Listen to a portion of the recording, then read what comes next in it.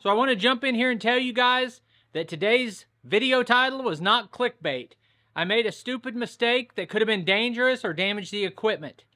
And my first thought when it happened was, I'll just edit this out and never show anybody. But then I started thinking, this could be a lesson that maybe someone else could learn from, so I'm going to tell the story. But we're going to start at the beginning of the day, go through it chronologically, and if you're just here to see what stupid mistake I made, that'll be the last 2 to 3 minutes of the video.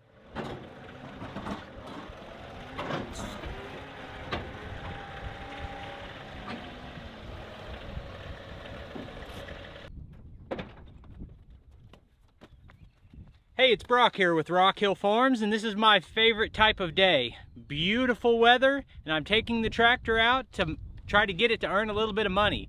We're going to be tilling several gardens, and then I have a tree removal job that I don't exactly understand what is being asked of me. So I'm going to go out and give a bid on that, see if it's something I can do. Should be a fun day.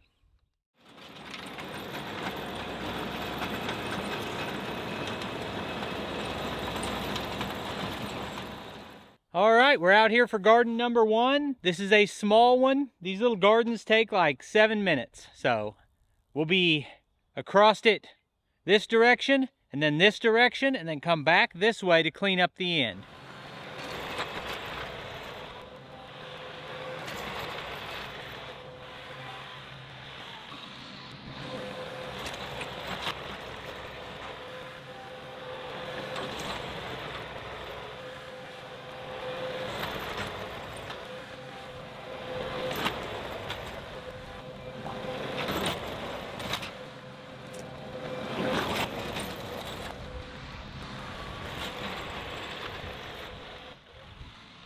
Garden number 2. This is my 3rd year in a row doing this garden.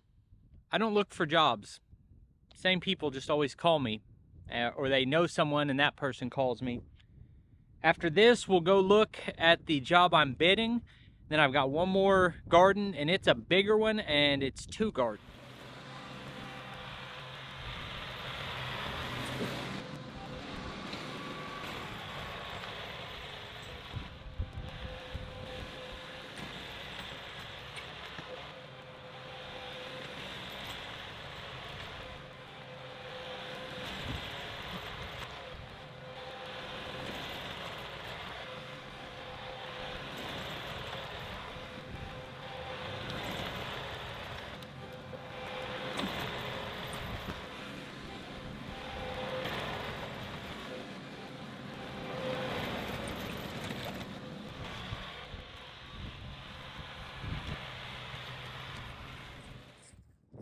All right, guys, tell me what you're thinking here.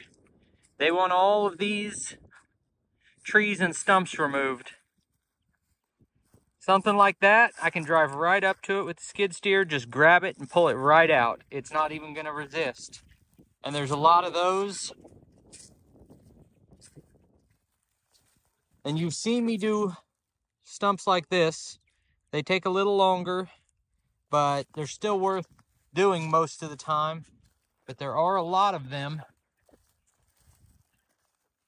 You see, it goes 2 telephone poles down from here to there, down to the corner. So throw out a number, what you think I should charge to remove all these stumps. They said if there's some that my machine's having a hard time with, I could cut them off low, but they mainly want it all gone. They're not looking for like professional grading here, but it'd be nice if I could fill in the holes for them, so I have to bring the bucket. So my biggest weakness on jobs like this is I just want to do the job. I think it would be fun, and I also think it's good video content. So what do you think? This is another garden that I've been doing for 3 years, maybe 4, because I think the first 2 years we did it on that side of the house. And then last year we moved it here, but now he wants to make it bigger. He's added this block wall right here, and he's got some fencing up to use as a trellis for the climbing plants. So I can't go both directions on this. I'll just have to go long ways, and that's it. But then he wants to put a second garden right down that way. So we'll do this first and then move on.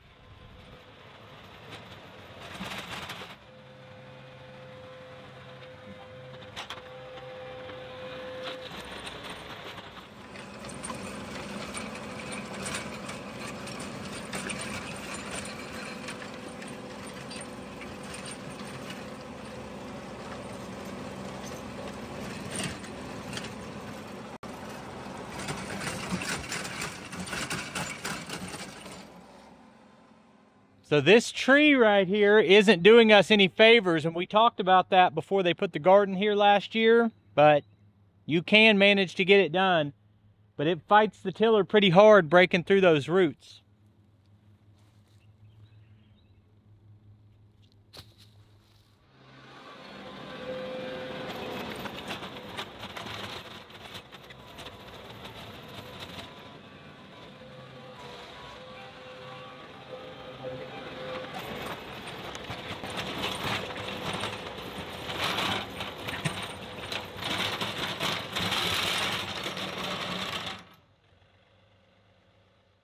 When this popped off, my very first thought was, I'm not going to show the viewer what happened because I felt stupid. But as I've talked about before, it helps everyone when you show your mistakes. So I decided to go ahead and put it in the video. But because I wasn't planning on showing it, I didn't get up-close footage. But I am going to go into detail of exactly what happened and why in just a minute. I wonder how many of you have already guessed from seeing the tiller bounce. Having the hydraulic top link made it a lot easier to get the tiller put back on, because this was heavy and I didn't have a way to manhandle it. Now you might be thinking, why did he go ahead and finish? Well, this is a paying customer and I'm a long way from home. So what I did was go even slower and not go quite as deep on the first pass to make sure I wasn't going to hit any roots. And I didn't have another problem.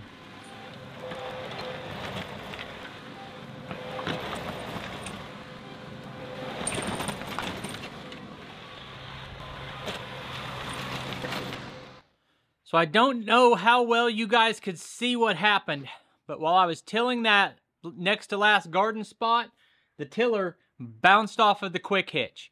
And you might be thinking, how could that possibly happen? Well, I did something stupid, and it was really forgetfulness. So when I got my tractor, I got it with the quick hitch. One of the first things I found out is that any implement that you use with a quick hitch needs a bushing on it to make the size appropriate. The pins that go through your 3-point arms are too small to be used with a quick hitch. And when I was deciding, do I want to include this conversation in the video, I remembered seeing a bunch of pictures on Facebook in different discussions where people had implements hooked up and they didn't have any bushings in there. And there were multiple times when I made a comment like, hey, just so you know, you need a bushing to use with a quick hitch. And I put bushings on every attachment I had. Then I got 2 or 3 more attachments and I started swapping bushings sometimes. If I didn't have one on this, I'd take them off the other instead of just going and getting more bushings. Well, I took the bushings off of this tiller and put them on the stump grinder. And I forgot that I did it until I was out there tilling that garden. And I'd been tilling already and it acted normal. But on that one, the tiller started bouncing. As soon as I saw it bouncing, it popped in my head, oh my gosh, I've taken the bushings off of that.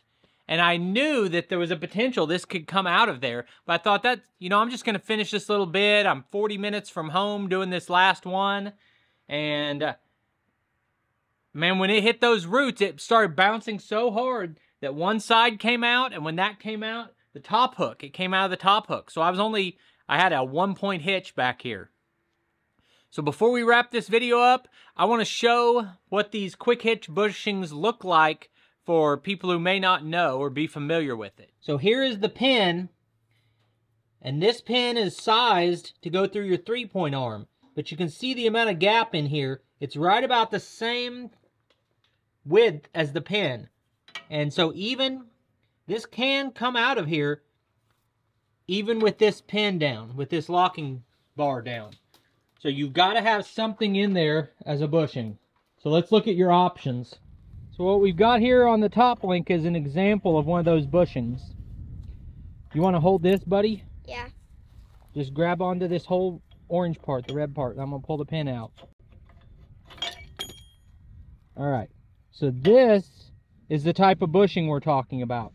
This slides over the pin and gives you the correct diameter so you don't come out. Although this actually isn't the type of bushing I usually use. Okay, so I could take the same kind of bushing I just showed and slide it onto this pin and make this quick hitch compatible. And you slide it on, it's this wide, and then you put your linch pin through here. Another option is these more permanent pins. If you're only going to use this with a quick hitch, you can slide this adapter over it, and then you slide a roll pin through, or you hammer a roll pin through, and now this stays on here all the time. So here's another example on my quick hitch. You can pull that pin out. There's your bushing for the quick hitch. Bent my linch pin. So I guess there's two lessons here. First, if you didn't already know it, now you know that you need bushings on your pins. Second lesson is, walk around your equipment and check it. Because I'm in such a habit of putting on the quick hitch, you drive back, you pick it up, and you go. And I just followed that routine, and I didn't look at it. So, lesson learned. I appreciate you taking time to watch this video. I'll put links on the screen to a couple more of our videos, and I'll see you next time.